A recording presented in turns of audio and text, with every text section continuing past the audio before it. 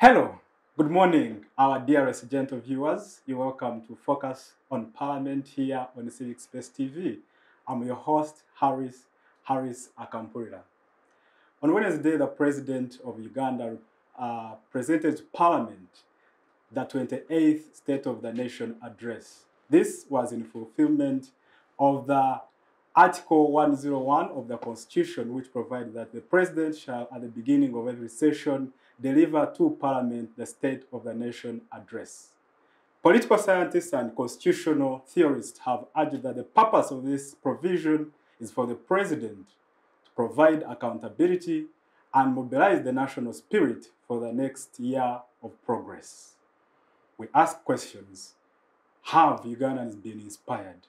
Has the President fully accounted for the last financial year? These and many other questions is our focus of this edition of Focus on Parliament. And to answer these questions, I have a competent panel. Ladies and gentlemen, you're very welcome. I'll start from my extreme left. Mr. Yam Burobuto, a lawyer by profession, two-time Guild Speaker at Makerere University, MLS President, former Executive Director at UONET, that is Uganda Youth Network, and now an Associate Director of Progressive Think Tank. Mr. Yam, you're most welcome to the show. Thank you, Harris. Yes. Pleasure to be here, and a good morning to our viewers. Thank you very much. Next is Mr. Cromwell, I beg your pardon, Cromwell Okello, who is a Rotary Peace Fellow at Makerere University and an ambassador at IUP. You're most welcome, sir. Thank you, Ambassador at IEP, Institute for Economic and Peace. All right. And a Rotary Peace Fellow at Makerere University. Okay. You tell me more about that later on. And last but by no means the least is the Honorable Minister Mukisa Vanessa at Makerere University. You're most welcome, lady, to the show. Thank you so much. A good morning to you all. I'm Masika Vanessa, the Health Minister of Makerere University. Thank you very much. Yam, let us begin with you. You're the man who has been in the things. Tell us, what were your reflections of the President? Did he inspire you? What were the highs and what were the lows? Thank you, Harris. Firstly, I must say that when you were introducing me, I almost thought you were introducing somebody else. There's a time I think I was watching Dr. Civic and the moderator was introducing him as former everything.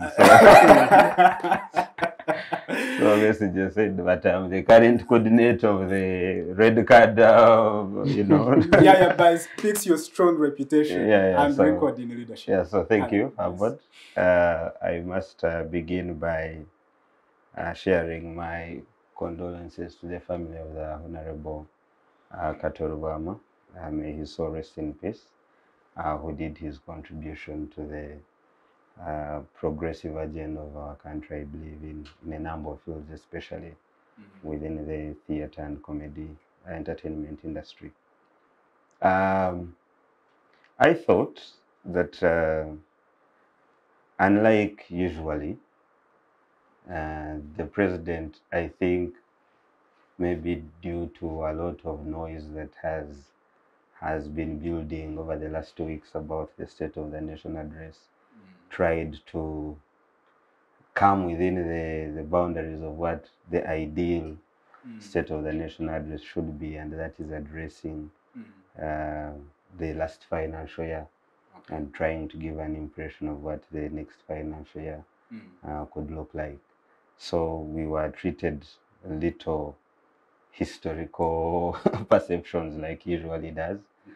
And there was an attempt for him to give a bit of statistical data in comparison of last year, financial year, and the other year, which I believe is an improvement. But still, in my opinion, it was shy of a number of issues that I think, as the head of state, he could have had his voice and opinion on. So generally, an improvement, but still way below what it should be, in my opinion. Okay, but are there specific highlights that inspired you in your capacity as a Ugandan from the message of the president? Yeah, as a Ugandan, yes, but the question is, what percentage of Ugandans relate with that kind of address that the president gave yesterday? There were a lot of statistics, yes, more as if he was speaking to an audience of technocrats or diplomats and giving all the statistical data on how our economy is going. I thought that even when the statistics could be right, but to the majority of the Ugandans, does that statistic reflect in the nature of their livelihood, in the progress of their well-being? So there was an audience that he addressed, which is a smaller audience, perhaps me and you, who can understand what those figures mean. But in terms of the broader, general, ordinary Ugandan audience, I think they could not relate with what the president was saying. Okay. So on my part, yes, I'm glad that the economy seems to be performing like that on paper. But personally, I also actually don't feel the kind of economy that the president seemed to introduce to us yesterday. I don't know about where you stand. Yes. But for example, where he says that household incomes have improved to a tune of 60%, that these households are outside they are now in the money economy. That now most of you members of the elite class are able to go for tourism. Yeah, you could say, but I, for one, I am unable. I don't know which one. I don't know which elite class you're talking about, but not me. Right. And maybe I thought that there were key issues like the recent attack of our brothers, sisters, aunties, fathers, say what you may, that are in Somalia. He has talked about the numbers. He has talked about how there were mistakes committed by the gentlemen and ladies on the front line and the commanders. But I felt he was non-sensitive to people that have lost their dear ones in that attack.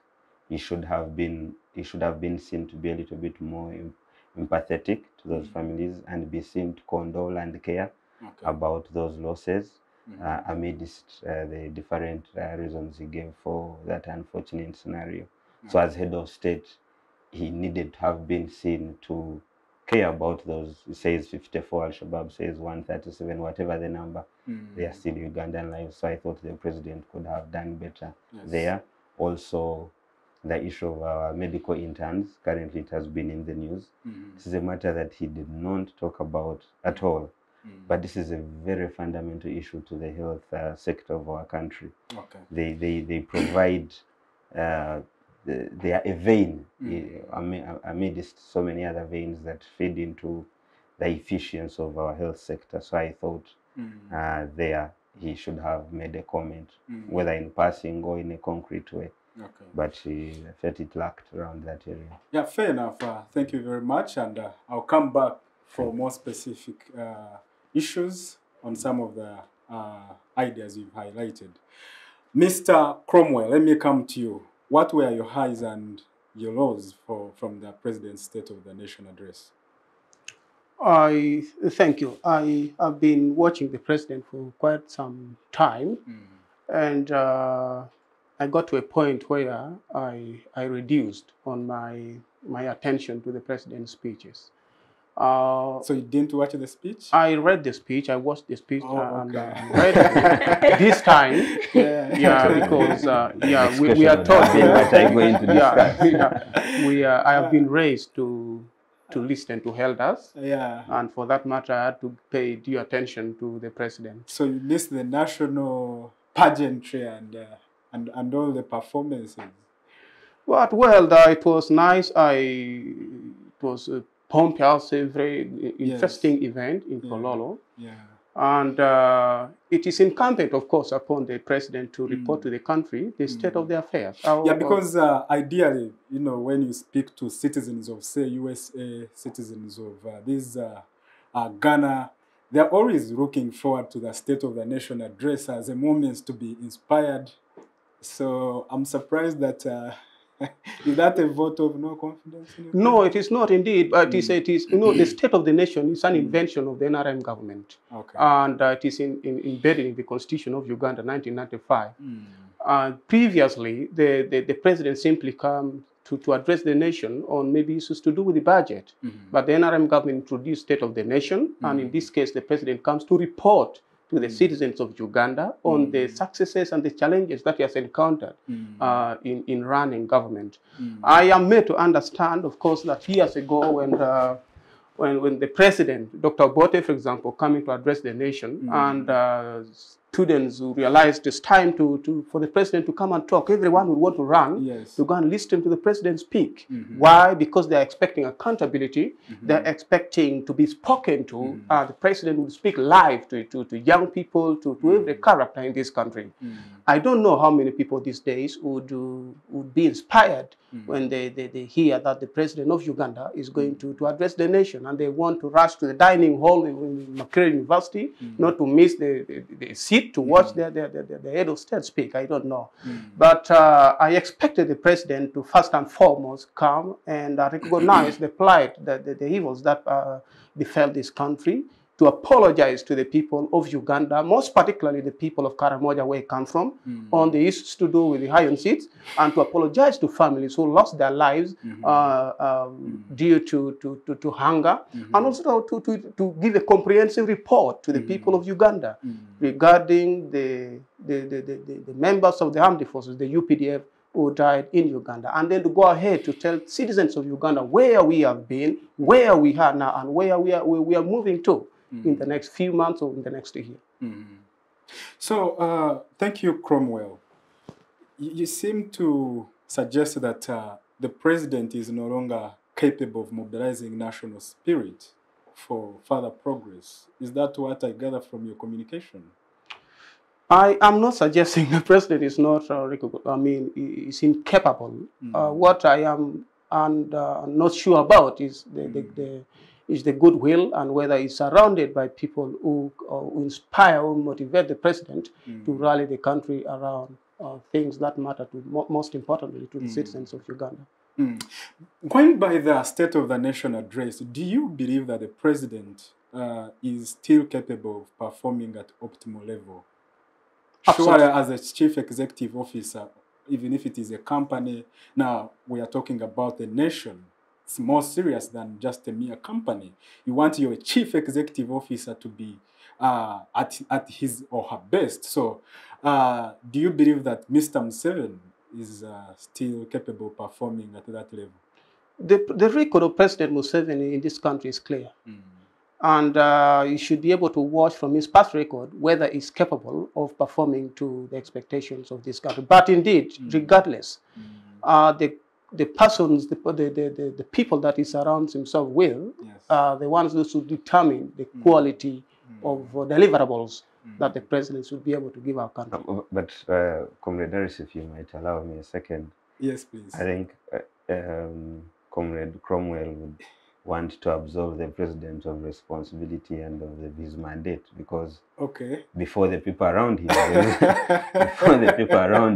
what about him? Yes. And I think that's the question you are putting to Comrade Cromwell. I mean, he's responsible for the team. So he's the one in charge of even choosing who's around him. Yes. So if he cannot choose adequately and efficiently of those that will be around him, then and in a speech, he kept referring to you people, you people in the ministry, you people, this is for them, this is now for me. If you want to keep in your poverty, it was due. For example, the Katonga Bridge issue, where he says the Uganda proverb, so he's in charge. Yes, so he's in charge of bringing the Nanta to account, and at a point, there's where the president seemed to be detached from what he was even saying. Is a God somewhere, is not a Ugandan, and is speaking to these Ugandans and, you know, telling them, you people, what are you doing? Seemingly posing questions to the audience, which should be actually posed to him for answering. But so this notion of those around him, I think it doesn't. Honorable Mukisa. I am actually not insinuating that the president should be excused for not being accountable. You know, he is responsible for the kind of people he assigns responsible. I mean, he assigns to work. Is the chief accounting officer in this country, and therefore there's no excuse whatsoever. The president has the overall responsibility to account to the citizens of Uganda what has transpired in the past 1 year. Yes, and I mean, from the general attitude and also the style of delivery, the time it takes, and then the whole environment. Mukisa, I mean, before you give me your highs and lows, do you think that this reflects the general attitude of sluggishness, poor management in the government of Uganda? Concerning that, literally me, as he has said that sometimes the president speaks as if he's speaking to some Ugandans and is literally not part of us. It also starts around with the people we work with. The people around him, they also influence the decisions which are going to come to what? To the public. Because as the people behind in the societies, we vote these people to go up there, help the president execute whatever he's supposed, and we expect them to deliver. But at the end of the day, as Ugandans, we don't get what we expect. You get? So I literally feel there is some spaces missing between the president and the members of parliament, the people we believe who are supposed to take Uganda at a higher level. Yes. All right. So, but what do you like, if any, from the president's speech? What did I like? Concerning the president's speech, I liked the fact he highlighted about the increase for the Uganda's economy, which I, for one, I'm not being sarcastic, but I'm not seeing a bigger picture of it. I feel it's more of something documented, because he stated that ever since he came into power in 1986, he has been in power almost like 60 years. So he says the economy has increased by 30%. Yet for one, as a young Ugandan, I'm seeing the rate of unemployment is increasing. The rate of poverty is increasing. So I don't know which economy is increasing, yet literally we are suffering. You get? Each and every day, he's also spoke about industrialization, that they're improving it. Yet jobless Ugandans. He said we are 30 times better than what? Yeah, we are 30 times better than we were before he came into power. Yes, but I'm seeing still there is a missing gap. I don't believe that. Of course, you've seen some development. His Excellency has literally done for us a lot, but the statistics provided, they don't match with the actual thing we are looking at. Then I also come to my sector as a health minister of Makerere University. I expected the president, as my colleague spoke about, to talk about the issue of interns. Actually, I watched the video waiting for at least for those small sounds to be articulated, that interns. The entire speech, we were left out as medical students. At the end of the day, the government forgets that if there is no health, you can't increase the economy. In his speech, he said that this time round, our economy has increased by 5.5%. But according to the financial minister, for him, he says in the progressing years, we shall be rating from around 6.3 to 7.7. And the president added that, underestimated that percentage, and was like, we are going to actually go higher. So I would like to pose a question to our leaders up there. How are we going to increase the economy of our nation if we are not healthy? So I really expected the president to address our issue has medics, has doctors, because at the end of the day, your lives, they are in our hands. You can't expect us to work, to literally volunteer. Yeah, said without... that now, I think this is from the minister that internship is for the kids from rich families. What do you make of that? Actually, concerning that statement, it's really deprived of the less fortunate. So, of course, you can't say intern is for what the current Ugandans call the cool kids. What about us who come from from humble backgrounds? You've not considered us. We expect our leaders to put all of us at the end of the day. We are Ugandans. We should have equal rights to every opportunity. That means they are starting to put in classes that this class of people is supposed to get this, and these ones are supposed to get this. But at the end of the day, the child from a cool kid and the one from a humble kid, they're the ones who are going to treat you. So I beg our leaders to change that statement, and they consider everyone. Thank you very much. From all of you, clearly, it seems to me that there is a clear mismatch between the leadership or the political elites and then the ordinary citizens. And one of the problems that presidents talked about is the vice of corruption. Honorable Yam Burobuto, you are a lawyer. Tell me, do you think, or what are your thoughts on the vice of corruption as to whether or not this government is able of rooting out corruption? Well, I think corruption, maybe before that, recently during the Twitter movement around the health situation within our country, you listen to horrifying testimonies of interns at their different areas of stationing, and they were telling you how they would go to these places of work with nothing they've eaten. Some of them, their money is coming late. There's been an interesting story where the patient was the one asking the intern, "Doctor, are you fine?" Because the doctor kept yawning throughout the whole process. He wasn't interviewing so the patient was doing the diagnosis on the student. But we can talk about these matters and seem to joke and laugh about them here. But the health situation of the country is in a dire situation, and the powers that be should not handle this issue of the interns with such sophistry. I was telling a friend that the ministry was sounding more like Marie Antoinette, that if they cannot afford bread, why don't they buy cake? So they were already suffering at the internship places with the government support. But honorable. But now they are even now being told to pay for their own placement. So what do you expect of that? Of the doctor now, for example, who was yawning, and now will have to pay to actually be where they at the station of work. They were yawning when they were being aided by government. Now they will be aiding them, so you can expect this situation. But have we somehow as a nation allowed this situation? Because the situation of interns, as you described it, it's horrible.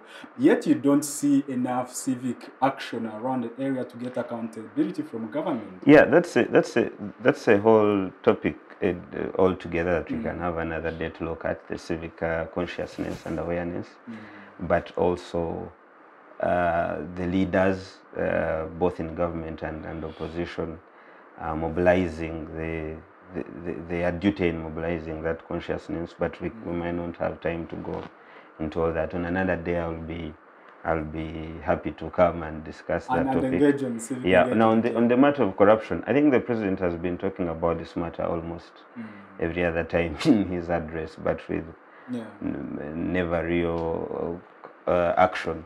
The other time I was listening to one of the commentators saying that, you remember last year when the president, the biggest contribution he did to the fight against corruption was mobilizing all these corrupt people and marching with them against the corruption itself. So it's a tongue-in-cheek for the president, really. He made a few comments around it, but you also know the comments he made to the IGG the other time when he told her to go easy on his people, that you know they are corrupt, but they're investing this money in the country. So if you go so hard on them, they will they will take the money outside the country. So for a president that sends these mixed signals, it greatly undermines the fight against corruption. Yes, I understand as a lawyer that the issue of the iron sheets, for example, is still a matter of court, but he could have commented on it and still stay within the safe zones, away from the sub judice. Use a clear language and call, and call them out. Try, and call them out. So, for me, the issue of corruption is not for this government, and as citizens and Ugandans, we must pray that it doesn't send our country into a situation we cannot get it out of before this government is gone.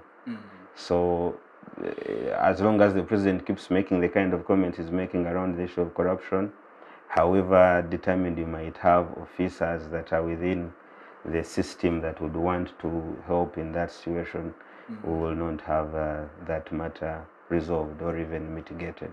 Fair enough. Mr. Cromwell, what do you think should have been expected of the president in his address in order to, given the current socio-economic situation of the country, what are some of those key or critical sectors that you think that the president should have highlighted in order to move Uganda forward?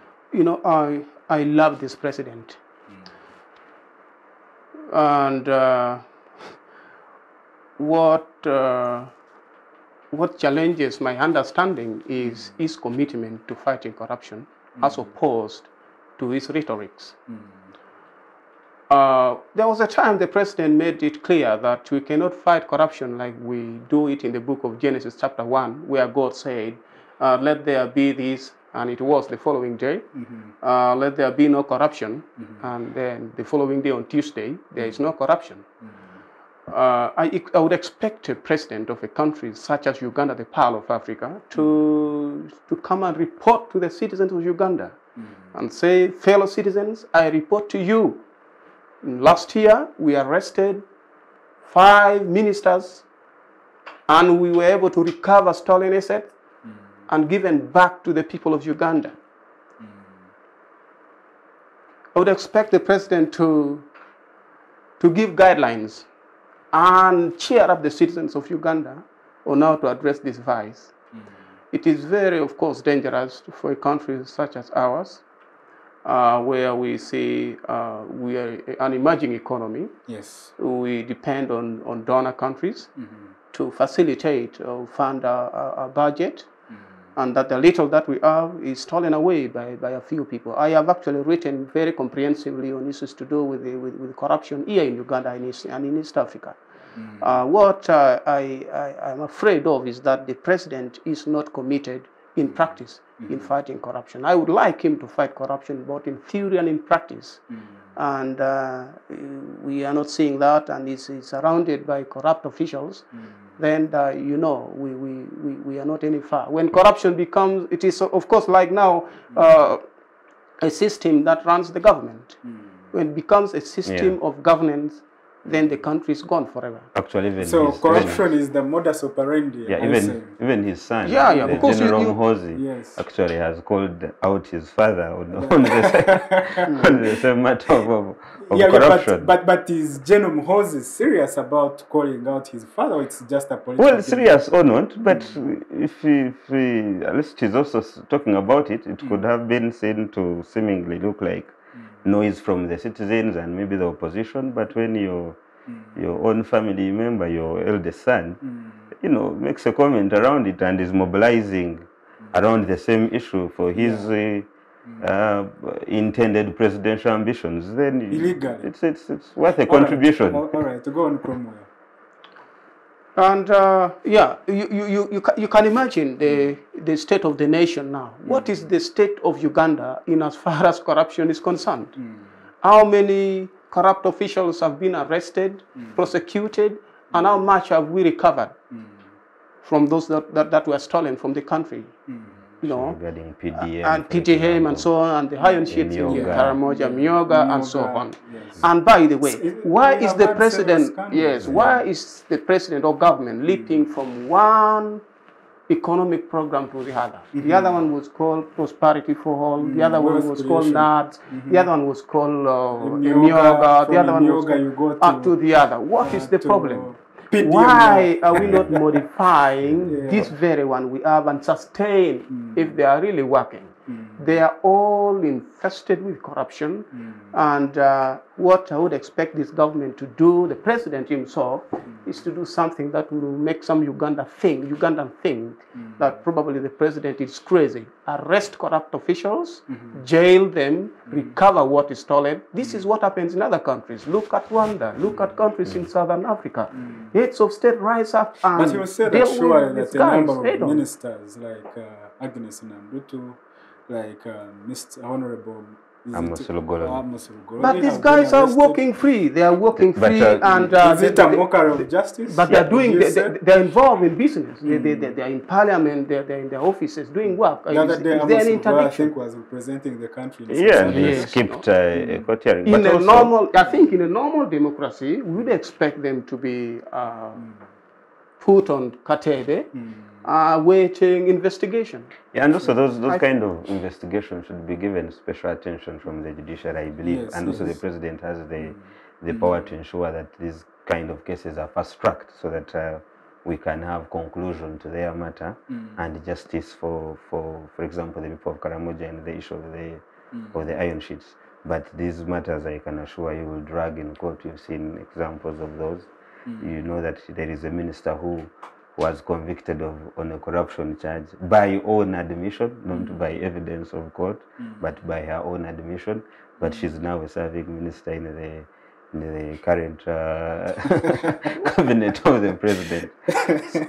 So you know, it's all there for you to make your own judgment. Very interesting. Let me come to you, Honorable Mukisa.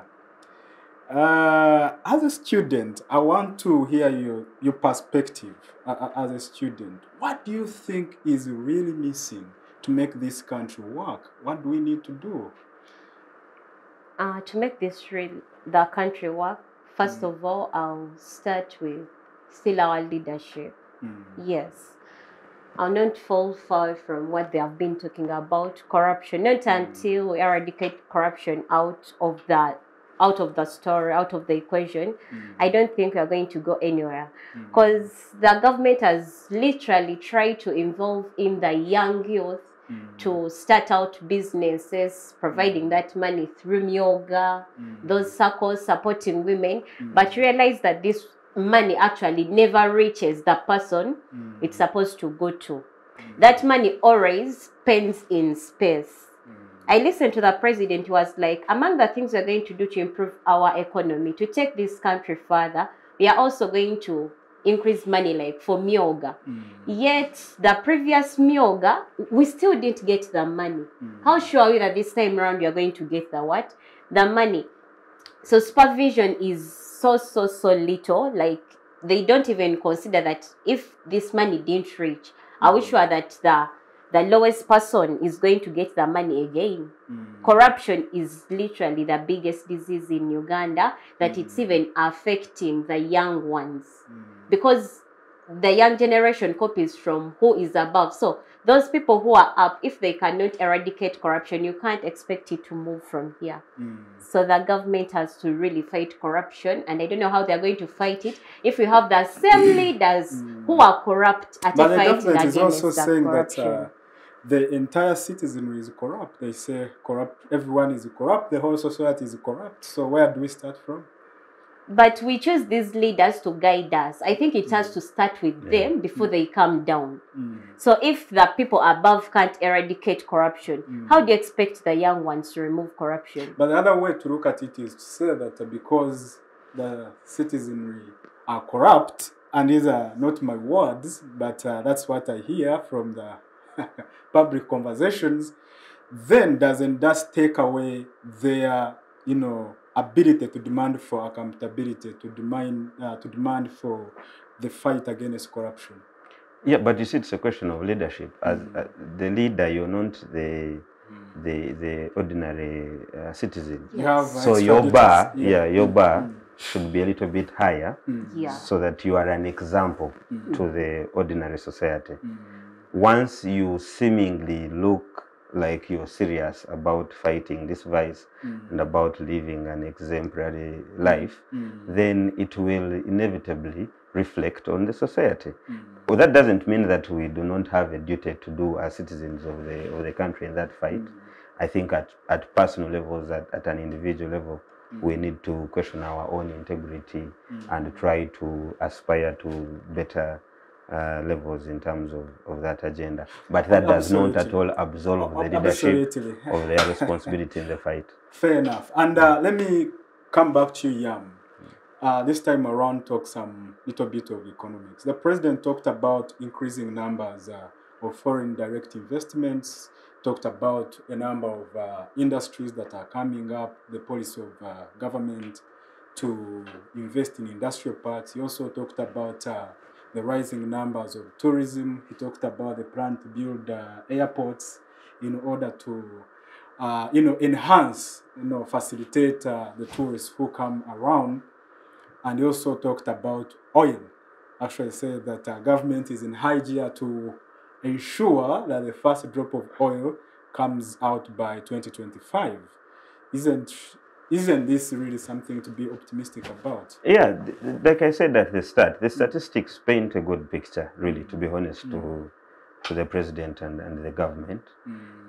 He was deliberate. He went into a bit of details unusually, like he does, into the levels of percentages of coffee production and the growth, the milk, and a number of other food crops around their fish, and also the plan of building a number of airports. But you see, for example, we bought aeroplanes and then packed them and started negotiating for routes and areas where they would land. You can imagine what kind of planning is that. And then we have it's now about 5 years we are refurbishing the Entebbe International Airport Terminal for a country that takes about 5 years refurbishing a terminal. And there have been sent at 71%. Yes, So you can imagine how long it will take to build airports if we are refurbishing a terminal at one of the airports we have. So the president always seems to speak good and optimistic and draws wonderful plans, but when it comes to implementation and over time, you are a bit hesitant to believe what he says. Foreign direct investment, yes, even from the statistics he was giving us, growth in the tourism industry, but you see, we are exploring oil. And the major area of our strength in tourism is the ecosystem and diversity and all that. So the carbon emissions that will come from that exercise of extracting oil, we'll need to balance it with how we safeguard our eco tourism and all that, because that's what we actually there is give out as a on one hand, but on the other hand, with the increasing anti-oil protests, been seeing campaigns of anti-ECOP, stop ECOP campaigns on social media, and seems to have attracted attention of donors. Do you believe in the ability of government of Uganda to pull off these oil projects? I think that the president, to give him credit, had tried to or seemingly put up an impression that he was trying to manage this oil business quite well. Took a bit of time on negotiating the FDIs and the different agreements on the extraction of the oil.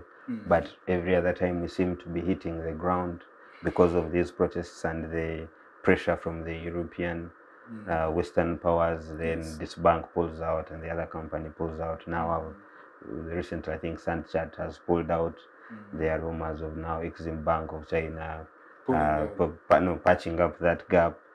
But yeah, I think that all that pressure around the extraction of our oil is really the fact that the president has tried to negotiate a better deal than has been in the African continent, and certainly the Western powers will not take that lying low.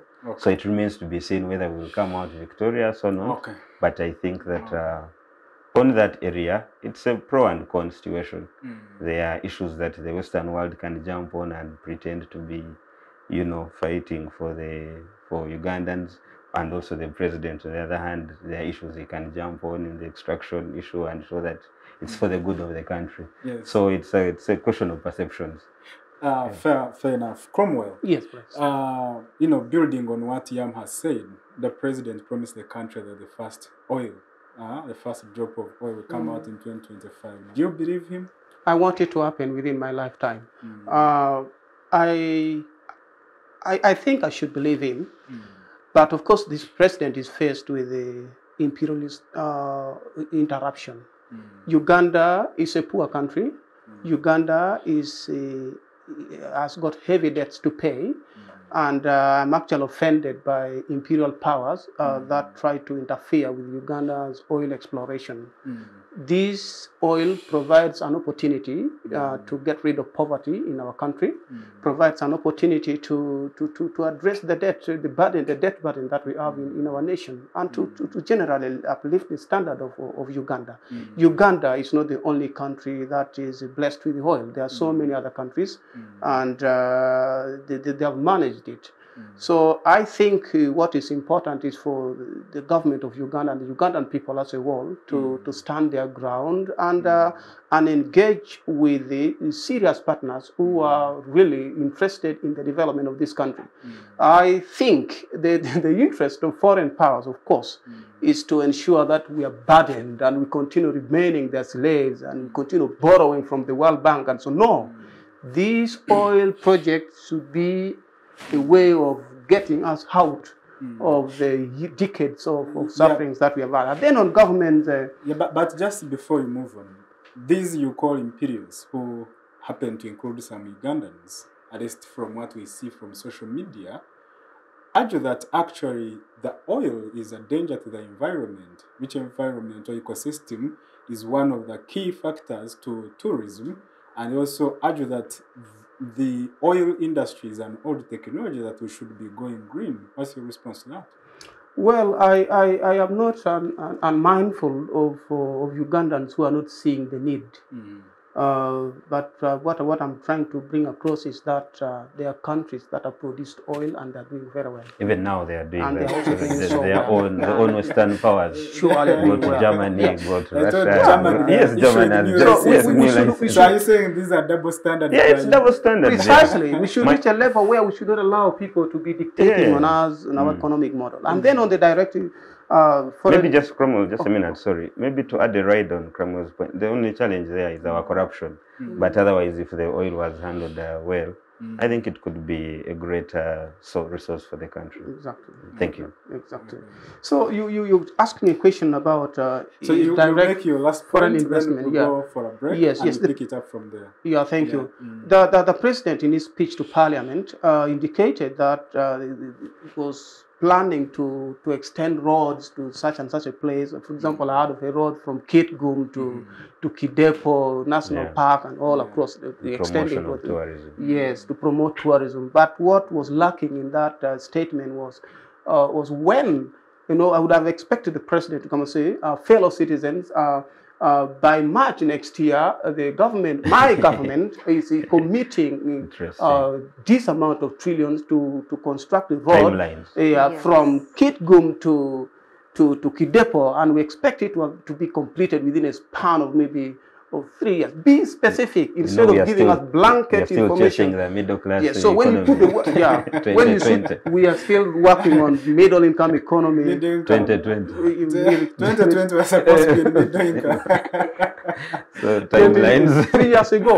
All right, gentlemen and ladies, thank you very much.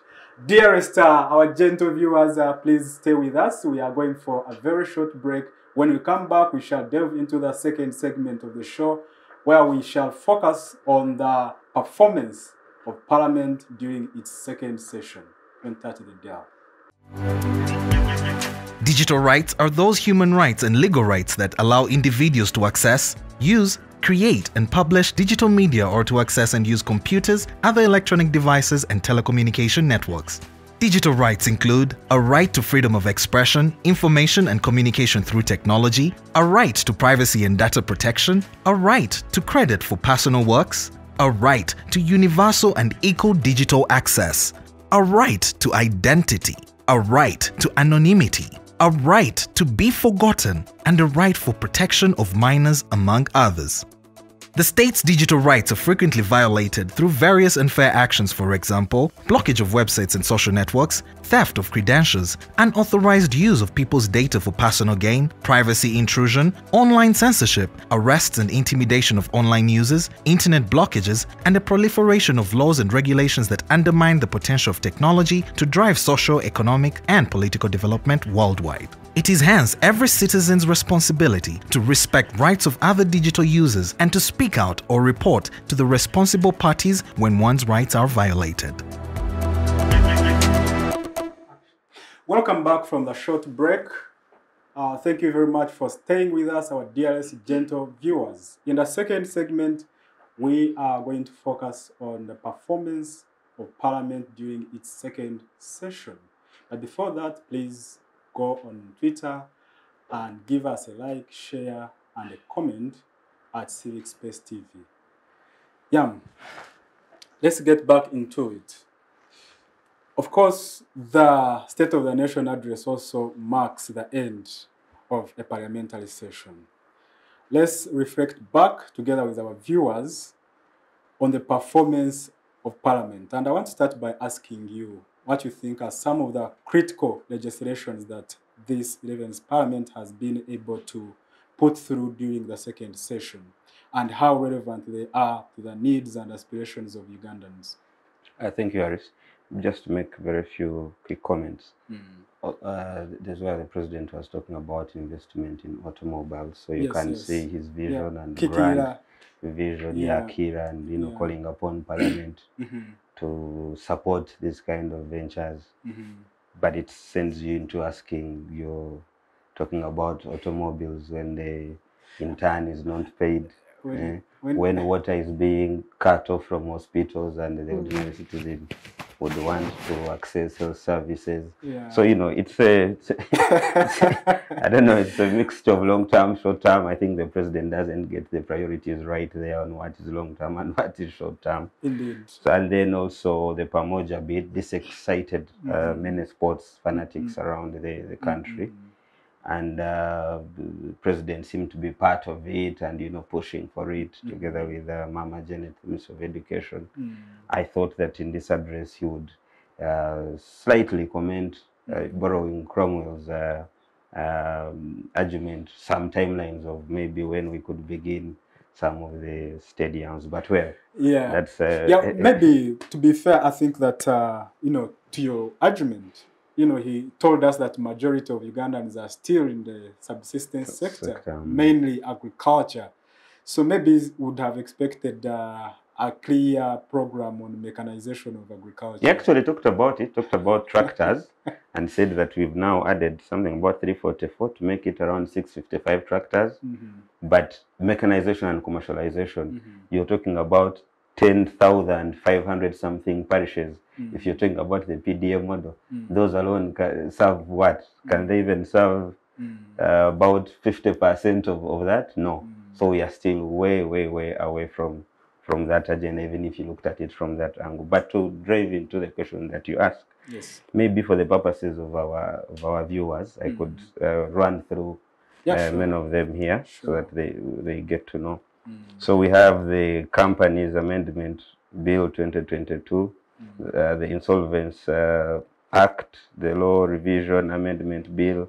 This one enables them to, make certain appeals and repeals of different sections of different laws. Museums and Monuments Bill, how we preserve these antiquities that are crucial to the country. Physical Activity and Sports Bill, the one of the husband to the speaker, the anti-terrorism bill, the small arms and light weapons control bill. I think that one is informed by the Karamoja situation, our brothers there. And then the microfinance deposit taking institution, income tax, value added, traffic and road safety due to the number of accidents that we've had on our roads, lotteries and gaming, the tax procedures bill, appropriation bill, exercise duty, public health, partnerships, many of those. But you'll see that there are few that really address the ordinary person. So there's been work done against statistics from Parliament in terms of the bills that have been passed that could aid different sectors accordingly. The Markets Act, for example, is one of those legislations that I think is quite a good one. There are a number of issues that are missing in it, but they can finally guarantee the security of our vendors within the different markets, especially within the districts that are now called cities. So in terms of statistics, yes, there's been good work done, some legislations that are, highlights. But you see, as long as the ordinary citizen is unable to have their children access education, reasonable education, are unable to access drugs and health services at the centers of health provisions, are unable to access reasonably safe water, Parliament means nothing to them. So we want to see a more bold Parliament on matters that are crucial to the livelihood, the well-being of the ordinary peasantry Ugandan that the president talks about. When there is when water is cut off in these different hospitals, Naguru, and there are pregnant mothers there, people with suffering from that have had accidents and that need water, and even the personnel there themselves. When interns do not have money to deploy them, where is the Parliament on these kind of matters? That's where the ordinary citizen wants to hear you make a stand as Parliament. And I think in that kind of angle, they are refusing, failing, or unable to be bold and tell the executive if I get you well, are you saying that in terms of legislation, the Parliament has tried to, put up an above average performance, but when it comes to oversight, when it comes to mainly appropriation, then they have let the ordinary down. On legislation, and not only this Parliament, over time our parliaments have been passing good laws to aid different sectors, but for example, Monuments and the Emoluments Act, really, how many Ugandans care about such? So yes, the legislation good, but it's an important law. But the oversight, appropriation, the boldness of Parliament to bring the executive to respond to some of these crucial matters that are communicate to the ordinary citizen directly, when the iron sheets of our brothers in Karamoja and sisters are handled in that kind of manner. What happens? What happens? Where is Parliament in such a moment? Should be the iron sheets of Uganda in Karamoja. Yes, that's a good one. Of Ugandans in Karamoja. Exactly. Thank you, Kromo, for that correction. So the point is that we need to hear them be a little bit more bold. Legislation, yes, reasonably well, but where is their voice in terms of checking the executive and in terms of stamping their feet on matters that could communicate rather easily to the wananchi? This is my last one to you. So are you saying that in essence there is a mismatch between the aspirations of Ugandans and the MPs that represent them? I wouldn't put it like that, but there is... And I ask this because as a lawyer, I know you're familiar with the principle of principal agents, agency principle. Yes. So do you think that there are distortions in that principle, because that's the whole idea around which representative democracy is premised? Yeah, the challenge is that the quality of our parliament, with all due respect to some of the members there that really live up to what an MP should be in our current state, it's majorly filled with political entrepreneurs, non-statesmen, non-patriots, non-leaders, because politicians are naturally self-centered, anyway, human beings. So self-interest usually overrides. So it takes a lot to have majority of those appreciating that there is a self-interest, yes, but it must be balanced with the public interest. So if I speak up and I am bold, I might lose my constituents next term, I better shut up. But at what expense? Yes. So it's not that there is a mismatch. There is lack of courage, there is lack of boldness, there is lack of leadership, there is lack of statesmanship, there is lack of patriotism in that parliament on the whole. Yeah. Honorable Vanessa, let me come to you. You know, given that introduction to this conversation regarding the performance of parliament, what are your thoughts? My thoughts regarding this current parliament. I feel we are living in a country where we have self-centered and selfish leaders. Of course, not all of them, but the greatest percentage. In that, when these people go to represent us in the parliament, they actually go and feed themselves. They don't deliver to the what? To the society. There are areas you reach out, you look at the roads, you be like, is this area really having a member of parliament being represented? The president said the roads were a priority of NIM since the last 20 years. Yeah, and you must also know that it took citizenry action to actually have, for example, the roads in Kampala worked on. But it should have been an issue of the area MPs, you know, to put up pressure roads in the capital, which is the face of the country. The face of the country. Yeah. Still even concerning, because recently there was blockage of water in different hospitals. So you realize that the members of the parliament for those corresponding areas, they haven't literally done a good job. Because in each society, hospitals, schools should be priorities. So if at all we are still having hospitals without equipment, we are still having hospitals where doctors are not paid. We are having schools where children just go, but they are not taught. Teachers are ever striking. We are not being paid. The member of parliament for that given area, literally, you are not benefiting us. You are not doing what us Ugandans expect you to do. And I've realized our leaders, they are more of talkers. Ugandans are so good at documenting things, speaking out, you're going to do this, you're going to do this. Actually, if you are to read books of Uganda, we are 100%. But when it comes to hands-on, what have we achieved? We are still way too below. Yes. But to be fair to parliamentarians, when you talk about delivery of schools, when you talk about delivery of water, is it within their mandate? Won't one argue that this is the role of the executive to deliver services and the role of the parliament to legislate, to appropriate monies to provide those services? Yeah, but still it is, you know, leadership is in categories. You get.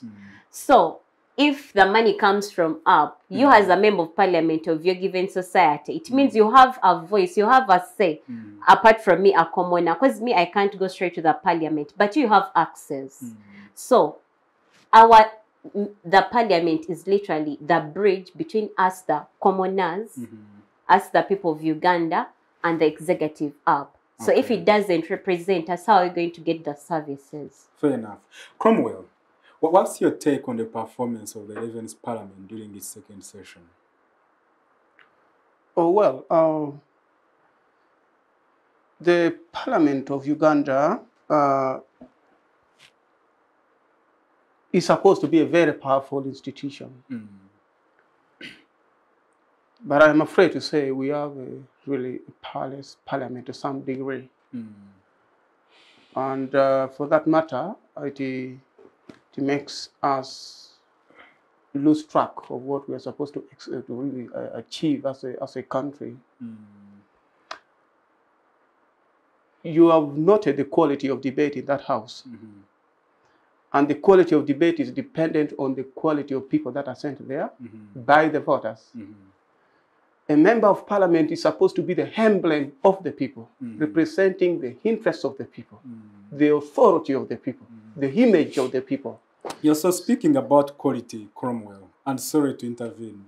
Then who is to blame, the voter or the parliamentarian?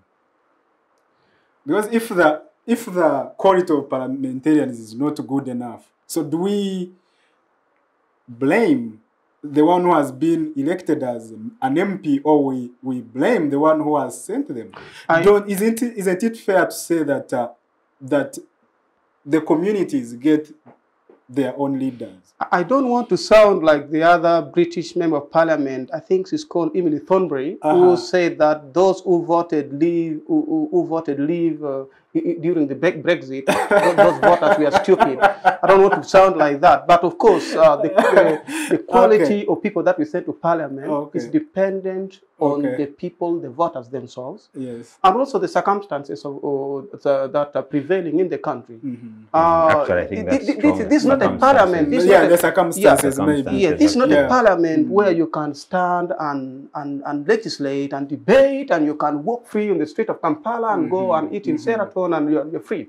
When you go to the United Kingdom, for example, a member of parliament can argue with the prime minister, comes out, rides his bicycles, crosses over and buys a bottle of water and sits in a restaurant and eats freely, and there's no one there's no scare, there's no fear. So we have a parliament where people are really not sure of what happens when they speak their minds and so on. Although, of course, there are few bold cases too.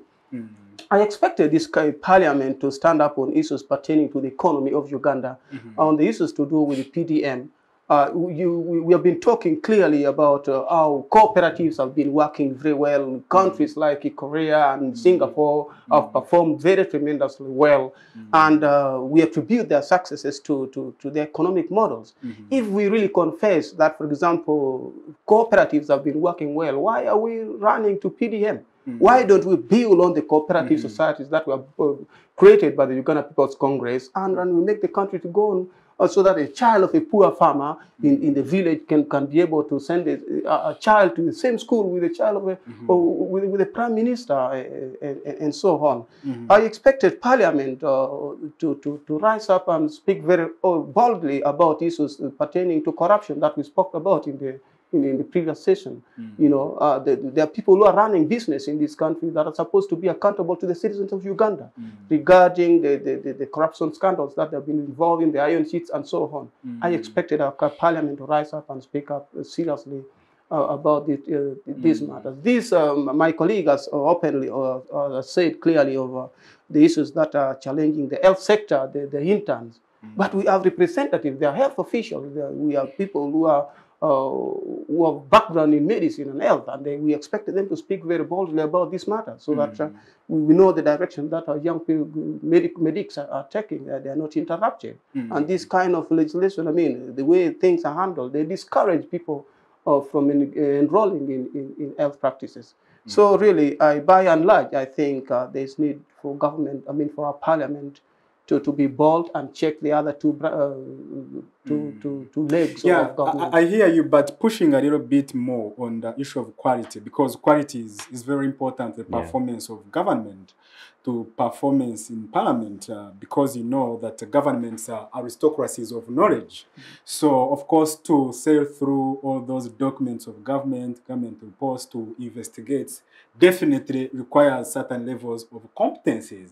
Yet, when Professor Nwagaba went to compete in Kabara, full professor, one of the celebrated professors at Makerere University, has done a lot of research with the government itself, competed. I think he got less than 1% of the votes.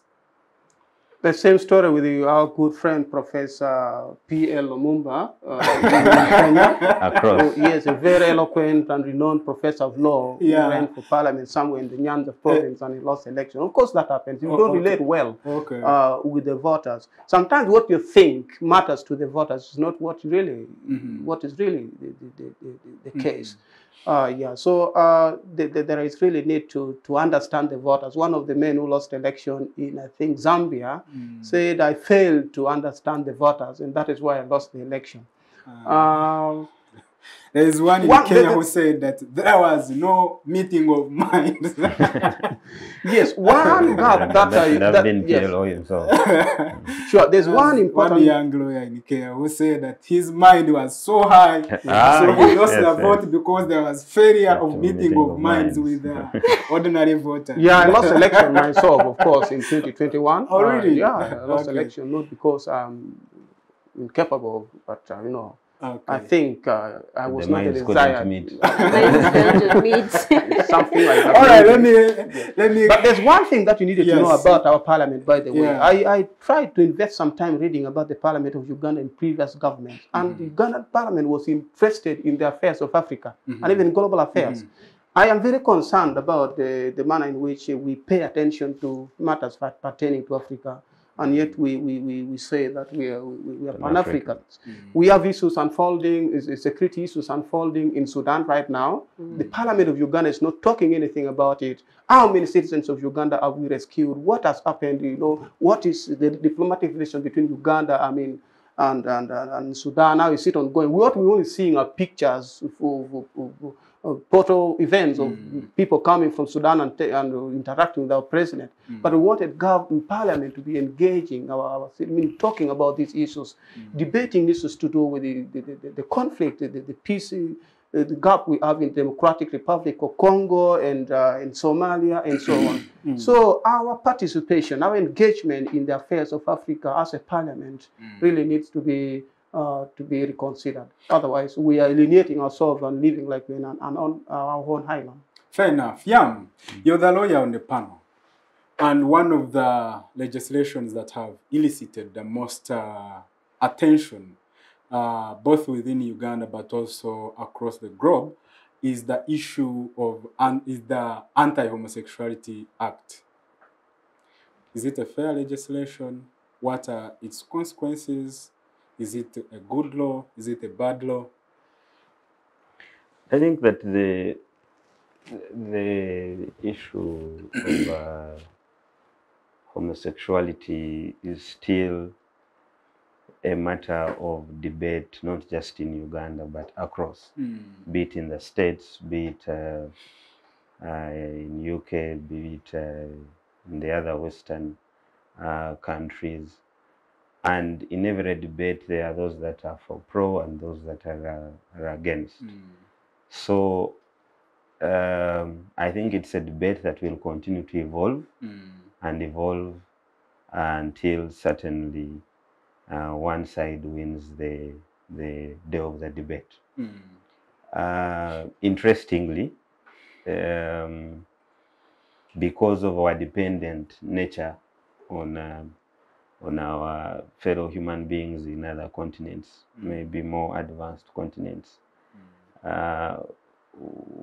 Sometimes we are forced to take on cultures that we have not necessarily interrogated at our own pace and within our own cultural dimensions, and therefore take a decision that we are all agreeable to, or that we are generally acceptable to, and therefore have ownership of these different cultures that we could have integrated within our own society. However, away from the debate of the substance, I think that the way it has been handled in Uganda by the government or the players has not helped the cause of the genuine and debate that is just on both ends, because it seems to be something the government, in particular the president, pulls out every other time is having issues with the donor world as a leverage for bargaining. And you see, like you were saying, you need to be careful how you look at the whole scenario of that matter, because there's a lot of geopolitics involved around it. We've had our oil, a lot of pressure on its extraction.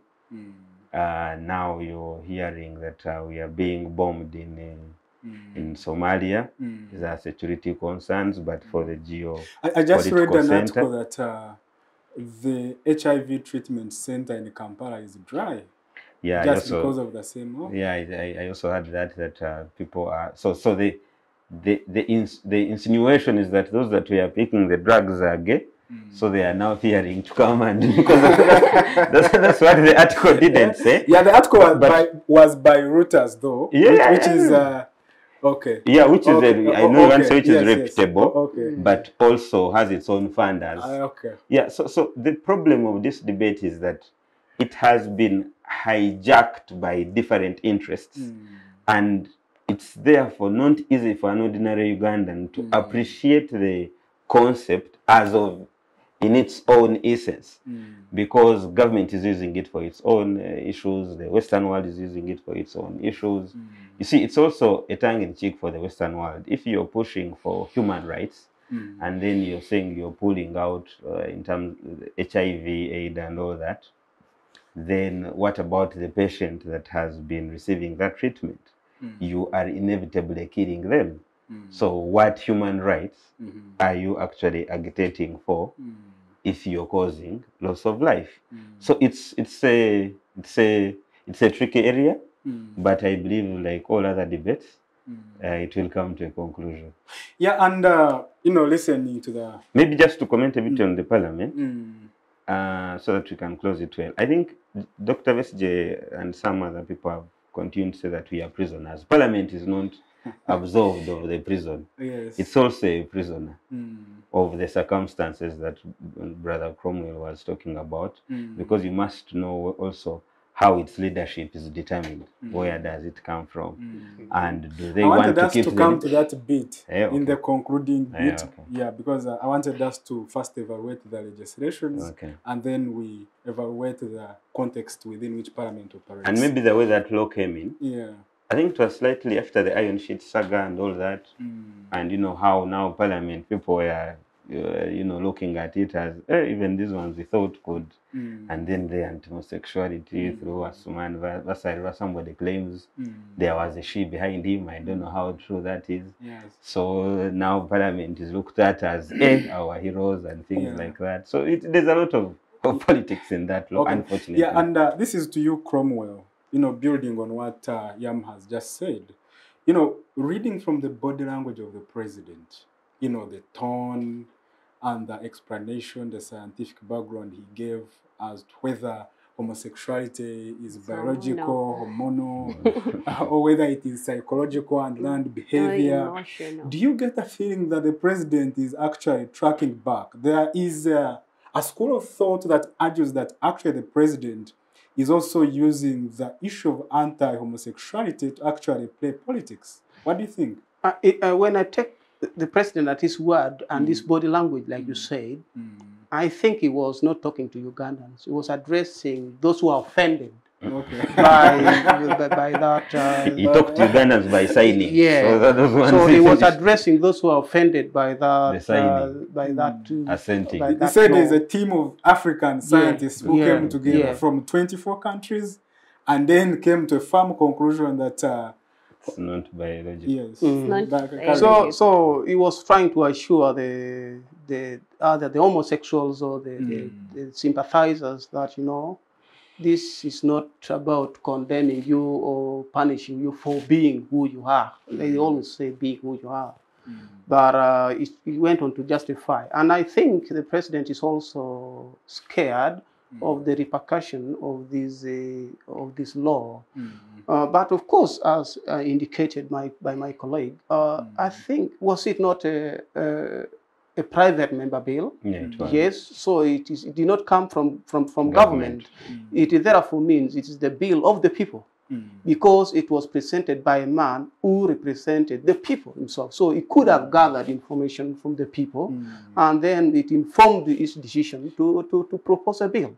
But if we were to go by majoritarian rule, and we're going to have a situation of majoritarian tyranny, should our laws be determined by the majority's decision, or they should also focus on the fairness and other principles like natural justice? Well, the president's explanation is comprehensive already enough that it's a fair law according to him. And by the way, those who are taking that law to be offensive, I as people I am not clearly understanding, they are trying to insinuate that every tourist coming to Uganda is a homosexual, and also insinuating that there are no Americans or Western powers. I mean, all Western people are not opposed to homosexuality. This is not something that is peculiar to Uganda. The question of homosexuality is being opposed all across the world, although the degree of opposition also differ. Thank you. Coming to you, Honorable Mukisa. Concerning the issue of homosexuality, one, I would like to thank our President, His Excellency Kaguta Museveni, for having... Yes, go on. This is the very first time I'm hearing you thank the President. By the way, I respect elders. Even the Bible teaches us to respect and honor our kings. If you want to live longer, like them. You want to live longer, so I respect His Excellency Kaguta Museveni. Okay. Yes. So, concerning the homosexual... But we didn't get what you were thanking him for. I'm addressing what I'm thanking him for. Okay. I'm thanking him for having stood on his foot and fought against homosexuality. The mere fact that he signed the anti-homosexual bill, meaning he's actually protecting us health-wise. Homosexuality is a very dangerous act. So he has really helped us health-wise. Then another thing has promoted... But if people are born gay or homosexual... No one is born gay, as far as I know. We surely don't have conclusive evidence to that effect, that no one is born gay. Ideally, to me, I believe you being a gay or being a homosexual, it is a behavior. But to be fair to everyone, Honorable Mukisa, if two consenting adults, two consenting males agree in private to have their own way of celebrating sex, what's wrong with that? So I'll bring it in a Bible perspective. I'm a born-again Christian. So if at all it was if at all it was really a very good idea, then in the first place, God wouldn't have destroyed Sodom and Gomorrah if it was really a good act. But Uganda is not this act actually a Christian country, it's a secular nation. No, by the constitution, we are a secular country. We have non-believers, we have Muslims, we have Christians. But still, even if you want to take out the religion, even the Quran, actually, if you want to take the religion out of the question, still Africans, it's culturally wrong, very wrong. Okay. So, us being Africans, or some of us having our beliefs, our religious beliefs, it's against the law. So, ideally, I don't think anyone is born to be a gay. In fact, let me just come in there. It is this law has nothing to do with the Christian faith or any religious. It is a law, and it is taken as a criminal thing. So when you had the president talk, he was not talking about sin. But he was saying homosexuality is criminal and not sin. So he was not talking as a preacher, or he was talking as a... Yes, Cromwell, but law is the law, but there is also bad law, there is also unfair law, there is unreasonable law. For example, you could also pass a law that is unenforceable. And in this case, we are saying that to begin with, this is a bad law because it is attempting to enter into the private sphere of man. Moreover, there is no one who is harmed when two men perform their homosexual action. You see, we are living in what we call a democracy. The question is, are the people of Uganda happy with the law? Cromwell, let's agree. Let me ask you a question. If the people, if 90% of Ugandans agreed that we pass a law to kill a certain class of people, would we agree as a country? Would you agree, you as a Cromwell, such a law just because the majority have agreed? Would the people of Great Britain agree to the fact that 95% of the population voted against polygamy, and yet 5% have been denied polygamy? Honorable Yam Burobuto, you're the lawyer here. Please help us untangle this. Yeah, this is a controversial discussion. All right, please. I think that yeah. We have our colleagues of the Uganda Law Society that have more resources at their exposure, and they are trying to put those resources to use. Yes, and will guide us as the lawyers on that matter very soon, and then the rest of us can comment thereafter from the legal perspective. All right, I see. Now you are in Uganda. Yes, you in Uganda. Well, on traffic rule, what we keep what left. We keep left. Yeah. And then when you go to London or you go to Rwanda, right. You say we keep right in Rwanda. So no, for us in Uganda we keep left. I want to keep left, and that's what we know in our country. Yeah, but that's logical. What is your for traffic order? I mean, it doesn't offend anyone. What is in contestation here is that number one, this law attempts to enter the private lives. Those who are pro, that is their argument. Two, there is no one who is harmed. Number three, it is hard to enforce. However, I would like us to... Law is clear. Live your private life. Don't come and recruit or contaminate or promote young Mukisa, recruit young Mukisa into what you do in private to make it a career. So it seems to say that the law is majorly around three issues: recruitment, promotion. I forget the other bit, but he seems to say.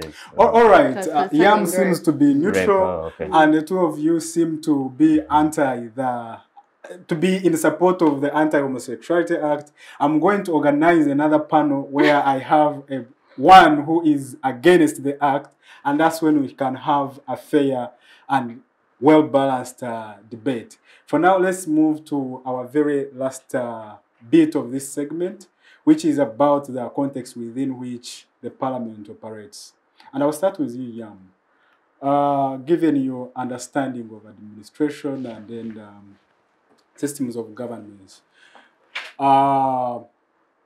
would you say that the Parliament of Uganda is independent and is therefore well positioned to execute its mandate for the people of Uganda? Thank you. I'm not neutral in the matter. I am still, I don't think I have enough information to make an informed opinion on the matter, but I am informing myself. Perhaps with a reasonable knowledge, I'll be able to make my opinion on it. But I was saying that the Ugandan parliament is not absolved from a prisoner situation as well, like of the commentators have said before. So when you investigate how the leadership of parliament comes into play, the tyrant of numbers that you are talking about, there is NRM has a majority of members of parliament there, and then they have their leadership of Civic, and President Museveni seems to have a domineering influence around the party structure. So almost what he wants really goes. So as the leadership of parliament, you are careful to balance the interests of your boss, whom you're supposed to check. I think you saw the recent pictures of the speaker and deputy speaker and the president when apparently they were having a meeting in preparation for the State of the Nation address. But when you read the body language of the leaders of these two institutions that are supposed to check each other, you can easily tell the challenge that we have as a country. So they are also saying, you citizens, please put up something, then we can also, have the confidence to say what we would want to say. But also the citizens are saying, you members of parliament, you also put up something, then we shall rally behind you. So it's a chicken and mouse situation for the prisoners. But the idea is for those of us that believe that situations can be better in the country and should be better, it's our duty at a personal level, not necessarily pointing fingers at where you think the biggest obligation should be, to continue to raise the consciousness and the awareness of our fellow citizens so that they can have a perception like ours, and then would be able to mobilize what many commentators call the sovereignty of the people, and that is when we can start seeing some real change. But parliament, executive, the president, your local council leader, judiciary, there is no, it's clear from the different examples that this a state of institutional capture by by the power that be, because we are in a scenario of regime survival and succession. Some mistake it for transition, but it's regime survival and succession. And by players that have been here for 40 years and counting. So this will come all the other forces that are also saying enough is enough, and then we are able to move on as a country. Thank you very much. I thank you for giving us the opportunity to have conversation. Yeah, Comrade, in the budget for the financial year 2023-2024 that the Parliament has passed, I'm told it is ready for reading by the Minister of Finance on the 15th day of this month. The people were very critical of the amounts of money that were allocated specifically to State House. How can we change this situation? And I mean, this is not the first time. It's a trend now. The MP cars, 200 million for each MP. Then you have that budget allocated to State House. And I understand the dynamics at play. These are NRM MP, NRM government. The opposition MPs tried to put up a spirited fight, but in vain. But they're also in Munyonyo eating samosas, or that's a passing comment. The first thing is about the independence and the sovereignty of Parliament here in Uganda. You can judge for yourself whether it is independent or not. We know for sure that previous governments have been blamed for holding Parliament as a tool for doing their own things. But recently we are aware that we have had parliaments which could receive 5 million shillings as a bribe to change the law, to change the term limit. We have had experience where Parliament was besieged by the military, and the law was changed at gunpoint. Of course, they entered into the chamber. The age limit. Yes, the age limit, and beat up these guys, and the law was amended. So you can't call that an independent Parliament. But of course, they can choose to equally be independent or surrender their sovereignty to the power that we as indicated. The budget that you're going to read should be able to reflect the interest of the people of Uganda. Taking PDM, for example, and looking at the inequalities, the economic inequalities that we have in our country, regional economic inequality, I wouldn't expect a sober country to allocate the same amount of money to every parish. If poverty level is at is over 60% in Karamoja, and then somewhere in Kampala it is 7%, you can't give Karamoja 100 million the same way you're giving 100 million to a parish in somewhere. No, you must be able to ensure that you balance this up so that the other community can be able to come at the high level, like the rest of the country. There must be equity to emancipate them. That's a form of affirmative action, so that they can be able to come to the other level of the country. If you, for example, this is your younger sister and your elder brother. I remember when we were young and going to fetch water in the well. My mother gives a bigger jerry can to an elder brother, and a smaller one you are given according to your weight. The taxation and the benefits differ. So this is what you need to consider, and I would really ask Parliament to reassess. I mean, Ladies and gentlemen, our time is fast spent. We are going to go around each 1 minute. Give you an opportunity, each one of you, to give your parting shot, and we'll start with you, Honorable Mukisa. Your last message to our dearest viewers. First of all, I would like to thank Civic TV for this opportunity to speak to our fellow Ugandans. And the last message I would like to give out to the public, especially to our leaders, let's endeavor to implement what we have spoken, the way we are good at writing them.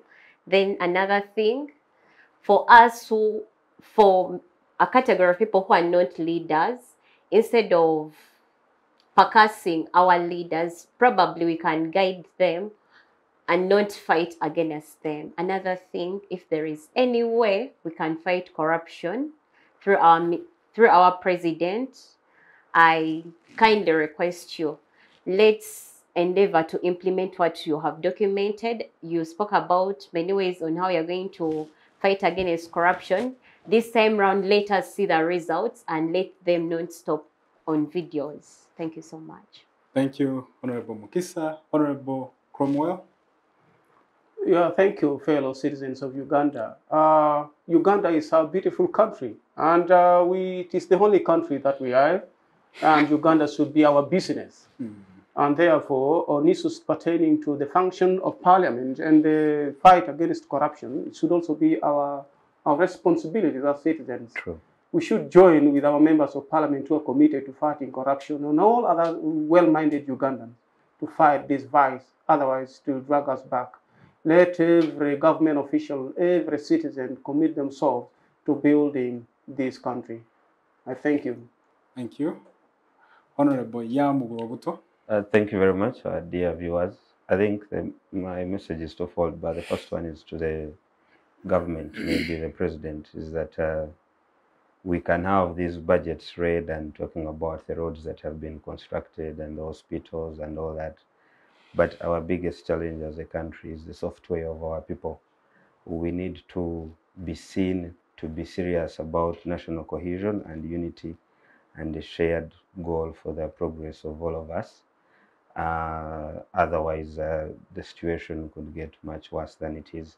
Secondly, to the citizens of Uganda, fellow countrymen and women, you are ideally on your own. Many of us keep making noise, government help us, should help us do this, the comments you just made here.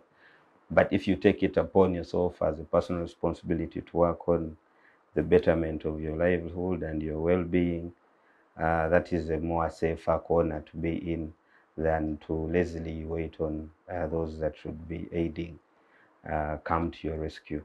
For God and my country, thank you very much. Thank you very much, ladies and gentlemen, indeed, for honoring our invitation. To our viewers, I say thank you very much for sticking with us. From us here at Civic Space TV, we say nice weekend. Go out there and take good care of yourselves. Don't drink and drive. Until next Saturday, goodbye.